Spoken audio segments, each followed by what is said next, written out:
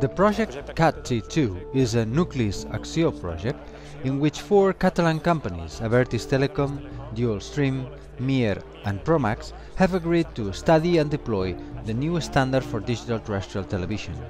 The DTT is already in our homes, but there is now a second generation of DTT called the DVB-T2. This new standard for digital terrestrial television, the T2, has 2 major advantages over the current DTT. First, it offers a better use of the radioelectric spectrum, so it is able to broadcast much more information. This means more channels, or with higher quality, for example, ultra-high definition signals, 3D, etc.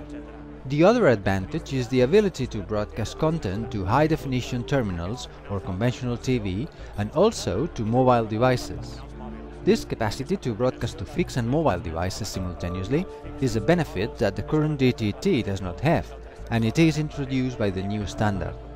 This is what we are testing here at the Mobile World Congress, in 2 ways. First, here at our stand, with a small-scale broadcast chain, where we can see the different stages and the final result, but especially with a test signal from Collserola broadcast tower.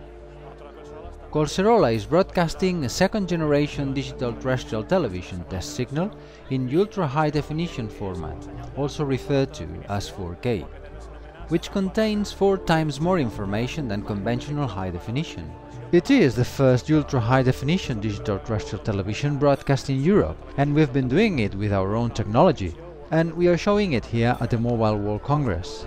At the same time, the signal we receive from Collserola is also available for mobile phones, so we take advantage of the flexibility of this standard to transmit a lot of information on one side, but also for mobiles.